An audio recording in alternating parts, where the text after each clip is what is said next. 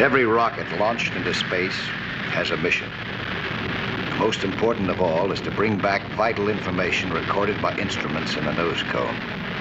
As most of these rockets plummet into the sea, I was called in to assist an advanced experimental unit. My assignment was to recover the nose cones underwater as quickly as possible. After a long search, I was getting an indication on a special type detector designed to respond to directional signals from the nose cone. They became stronger and guided me in.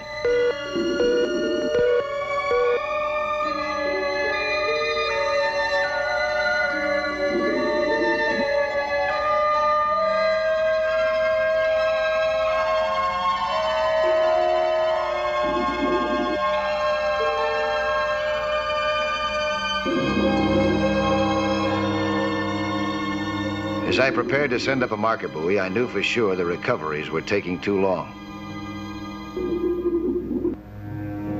I didn't know how dangerous they could be.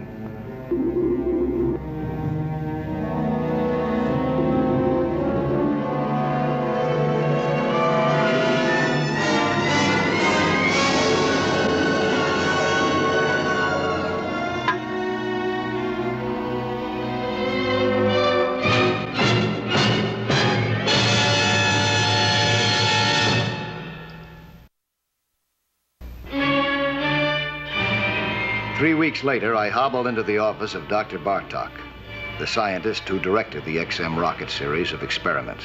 Pretty rough getting around. A little. Yeah, that was a mighty close call, Mike. I can't hold you to this contract. Oh, close call is a part of my business. What bothers me is the time it takes to locate the nose cones. Yeah, that's right. Well, here's the record. Average time in 12 recoveries, 14 hours. 6 nose cones not recovered at all. Yeah, that's the trouble. If we don't find them fast, we don't find them at all. What I need is a new operating procedure. What else is there to do but to swim down and search for them? No, my detector isn't doing the job. Let's see now, when's our next flight? The 25th? The 25th, yo. Well, by then my leg ought to be okay. And by that time, I ought to have something new to show you. On the 25th, we were alerted for the flight and re-entry of the XM-17 rocket. We had received initial vectors to guide us from a rocket tracking ship. Our own scanning devices homed us to the impact area. To recover the nose cone of the XM-17, I was going to rely on speed. The boat would get us to the approximate area rapidly. A power unit would give me speed for the underwater search. While I went astern to ready for my jump-off, Dr. Bartok kept watching to sight the splash point.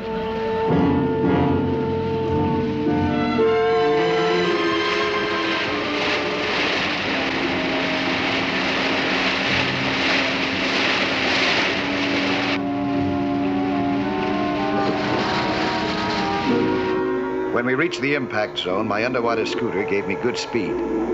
It also enabled me to maneuver freely.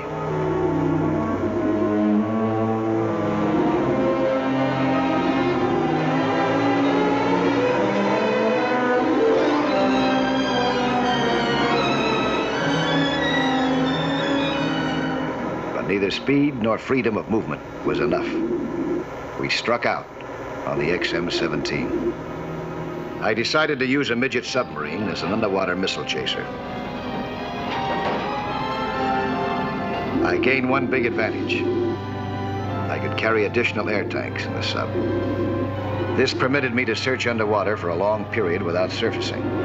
But the sub was slow. I couldn't maneuver as well as I could with the scooter, and my visibility was limited.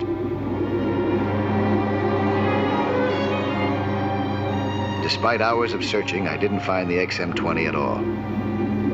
The midget sub wasn't the answer. To achieve the speed and visibility that I wanted, I rigged an underwater sled. I was able to control my depth in the water, but it was too difficult to direct the course of the boat that towed me. I soon realized that a sea sled wasn't the answer either.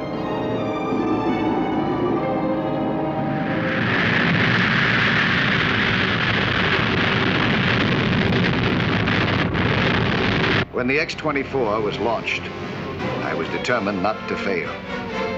I knew that I had to combine speed, maneuverability, and good detection equipment. To attain speed, I went back to boats. We were using a large one, guided visually and by radar to reach the impact area. Then I boarded a secondary search boat for the final phase.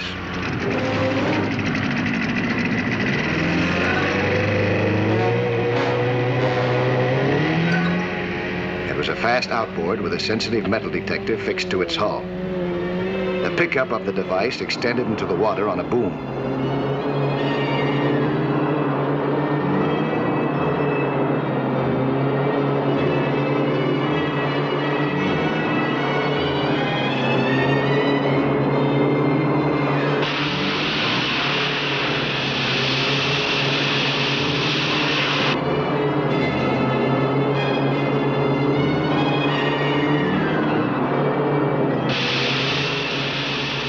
Watching the instruments for indications as we executed a wide search pattern.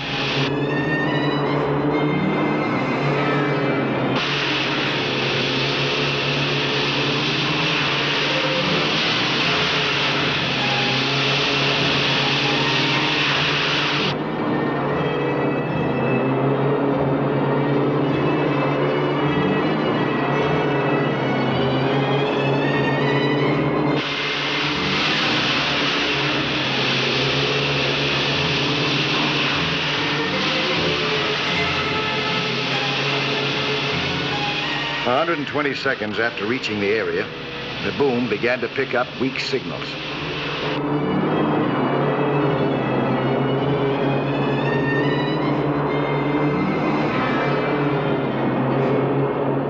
As we zeroed in close to our target, my assistant and I headed for the bottom.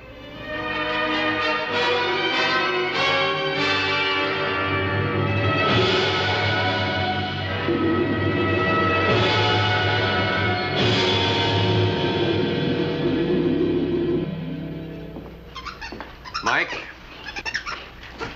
are you certain that you can always duplicate the speed of that last recovery? Well, it's all simple equipment. A boat, a detector, and me. Nothing much to go wrong. All right. In that case, the XM series will be changed to PXM. P for passenger. Well, if it's all right with them, it's all right with me. They have to be recovered within 1 hour of impact. Oh, don't you worry, boy. I'll get you up in time. After a flight through space, Dr. Bartok's mice and the vital information they could reveal were sealed in a capsule inside a nose cone somewhere on the ocean bottom. My job was to reach them before their limited air supply was exhausted.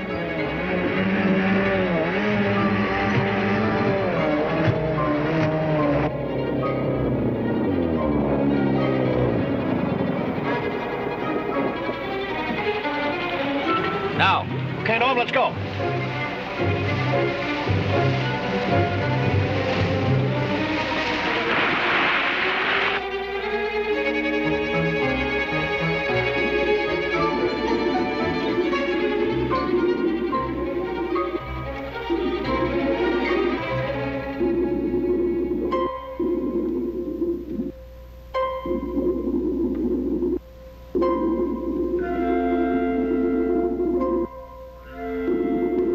Dr. Bartok had given me a diagram to enable me to remove the airtight plate quickly and recover the capsule.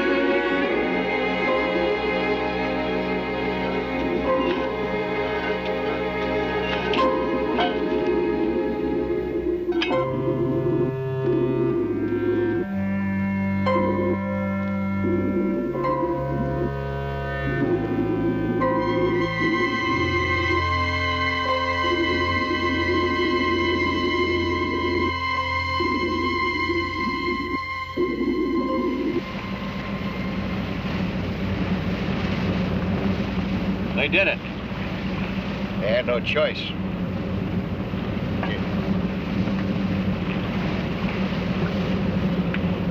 That's so much for PXM-1. Next, the white rat. Then guinea pig, rabbit, monkey. I've scheduled 32 flights.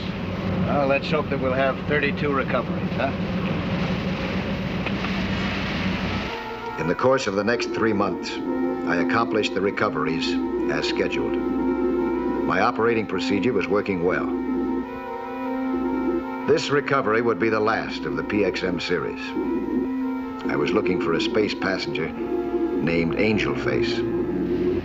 We called our passenger Angel Face not because of her looks, but because her flight took her closer to the angels than any animal had been before. Unfortunately, she couldn't tell us about her trip. But through his stethoscope, Dr. Bartok got the story that he was looking for.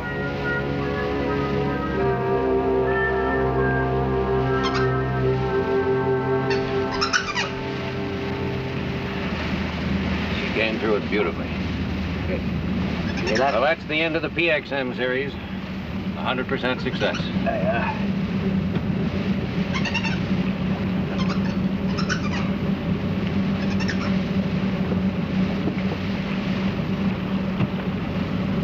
Calling my next series the HXM series.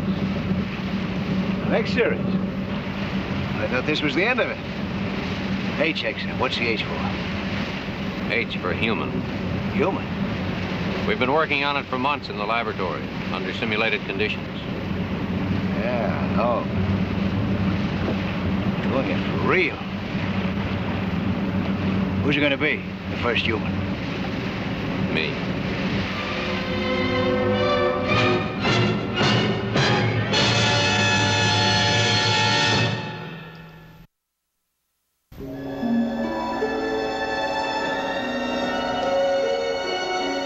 Using animals for experiments in space was one thing.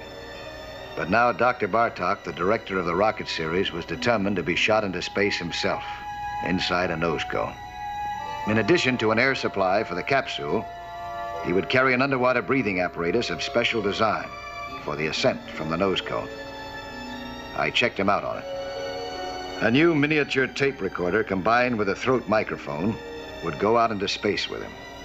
With this unit, he would continuously record his sensations, his reactions, and all the physiological data which a scientist could discern.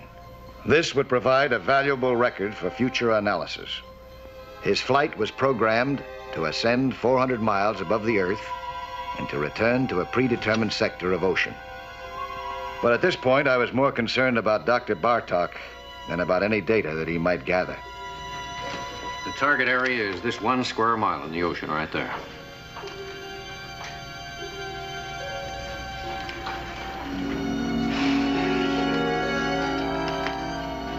What are you worried about? Well, I know it all proves out, but... Mike, the underwater ejection is completely automatic. In 1 minute, or at a depth of 40 feet, whichever is sooner, the capsule is ejected from the nose cone by compressed air. If it works, or what if it doesn't? And you don't come up to the surface? I will. And you're going to be standing by to pick me up. What could be simpler? Well, I can think of a lot of things.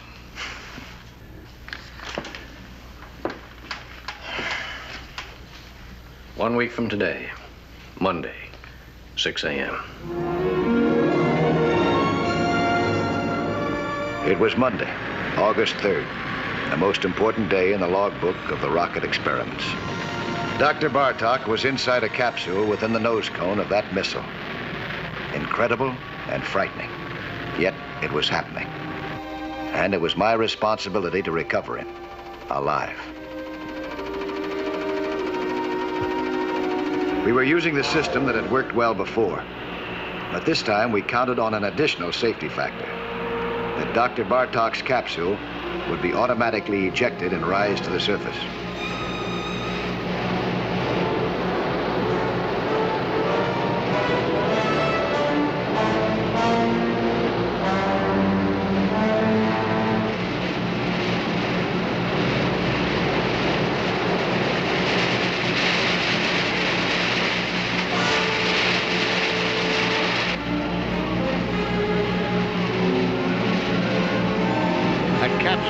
4 minutes ago.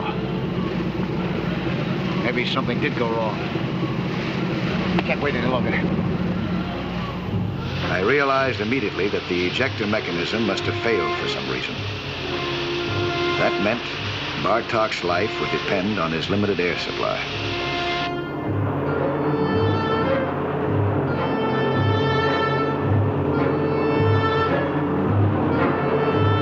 I kept scanning the surface while Noam was watching the dials of the detector.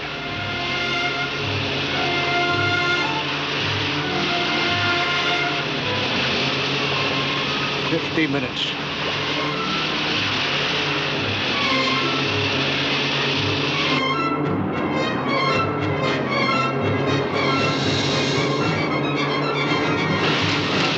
Go, Mike!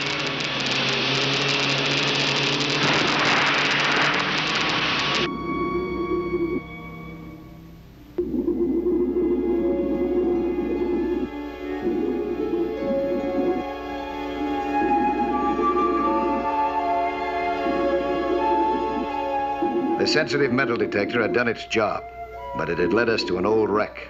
We had lost crucial minutes reaching it.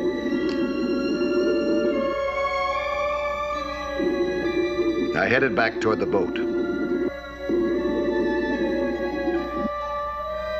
Only a few hundred yards away, Dr. Bartok's nose cone was wedged into a rocky bottom, but I didn't know it. All I knew was that if he was still alive, he was desperately waiting for us to find him.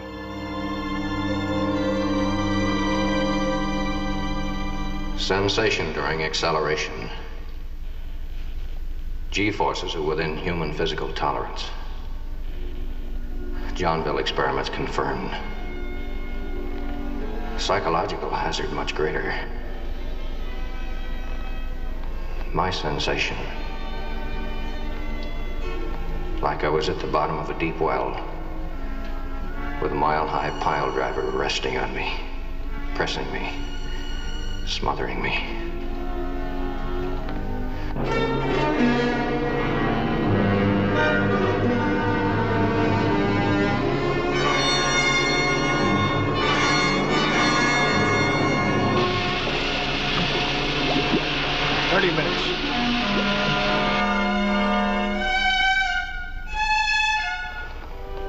Physiological effects. Stomach sensation. In weightless condition, danger point. Tendency to throw up. Wearing of oxygen mask presents danger of strangulation. More research needed.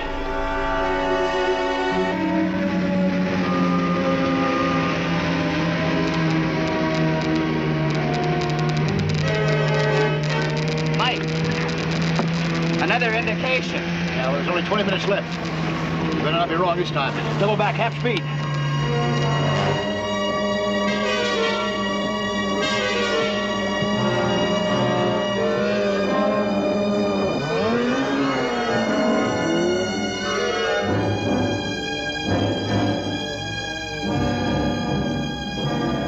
On physical and mental sensations, I have nothing further to report. Failure of underwater ejection due to chance. Judging by the angle at which I'm lying, rear closure plate is blocked by ocean bottom. One thing more. Martha, dear, please don't grieve for me. The moon and the stars can be had. If only you're willing to pay the price. I gladly pay my share. Only 10 minutes left. We had to be near the nose cone. We had to be. That's it. Here, hold it in. I'll stop.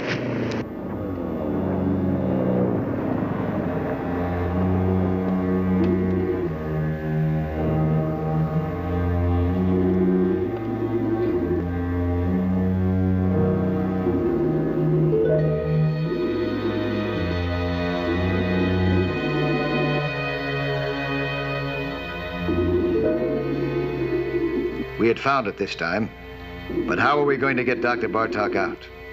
The cone was wedged tightly on its base.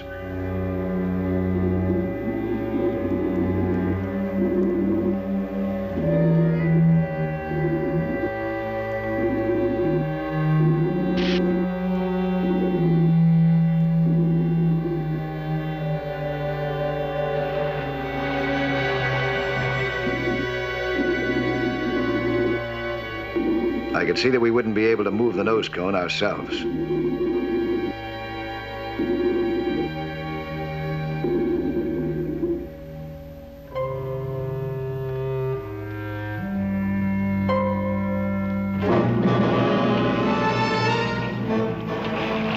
Give me a crowbar and a 1-inch line, and attach the other end of it onto your stern. Okay, Norm, get aboard so you can relay my signals. Okay, mate.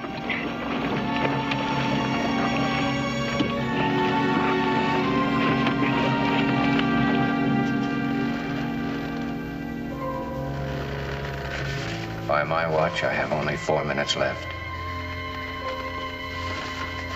Better luck to those who will try it again. Hurry up with that hook.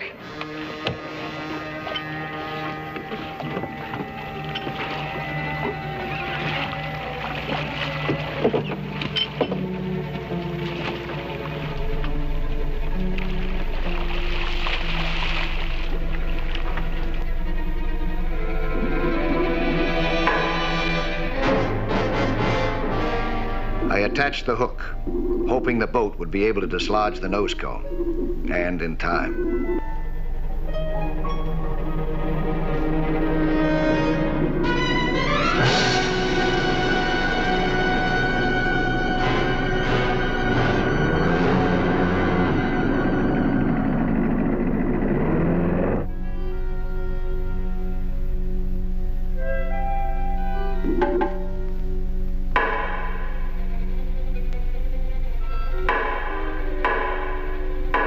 The knocking told me Dr. Bartok was alive, but I still had to remove the plate of the jammed automatic ejector.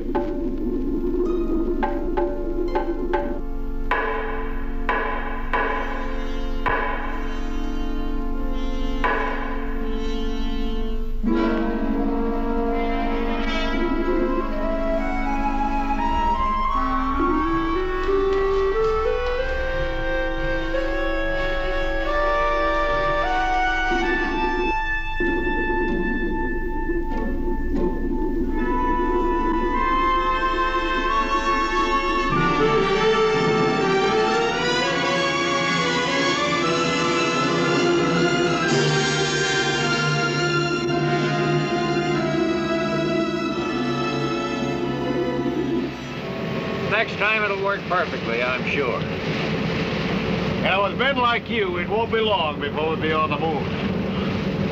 Is it tied on?